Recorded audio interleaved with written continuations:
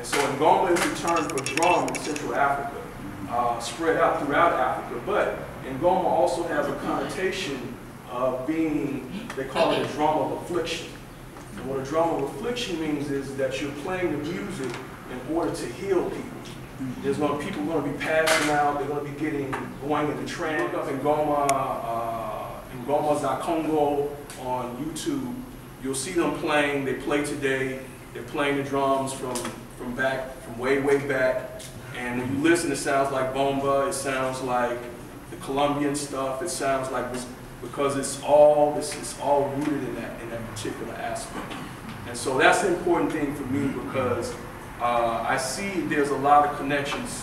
You have bomba, you have, in Guadeloupe it's called boga, and Martinique is called belé, and New Orleans was bambula, or bambula as they would say. And this is something that I'm sure anyone from a coast will relate to, is that a lot of these traditions were born in ports of call, samba,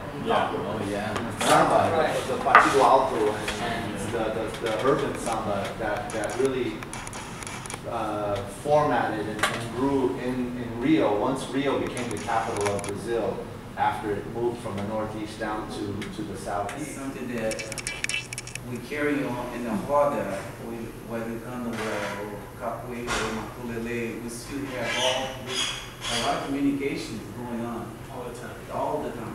That's the continuum. The Congo continuum is just that. It's like there's no life and death intermingle with each other at every given point, at every moment of our lives, and then also the lives of our ancestors on the other side of the water. So it's always an interplay. It's organic and always moving. It never stops. Because someone's going out of this world, someone's coming into this world. And so therefore, it's always that dynamic interplay of life and death going on, and it's always represented within the circle of the Congo. Well, it's interesting because you said in Capoeira it's never a full circle, it's half a circle, but it is a full circle. We only see half of the circle because that's where the human material world is, but the other half of the circle is the spirit world and it's the ancestors, and the music, the bateria is that like transitional place where the ancestral and the physical material world really meet. So again, the music. Origins. And then if you go back thousands more, right? Yeah. It's amazing. That's the power of that seed. And why we still need it and why we still do it. And I love what people are saying, because the dance helps us embody our freedom, right? Yeah. It's the secret to unlock what's trapped inside, exactly. And that's where the healing comes, but that's where bambula, remember to remember, comes too. You remember.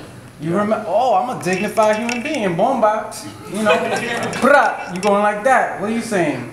Psst, whatever, slave master, right? You going like that. And that's the beauty of it. I love the connections we've done in Santana, California, of all places. We've done an event called Bombazo Fandango. Fandango is the celebration from Veracruz of their music, and Bombazo is our celebration.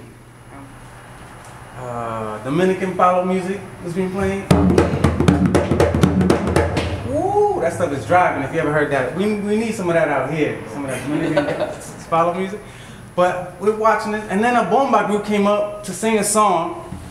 And it was the first time that through the bomba I saw someone getting possessed, lifted, And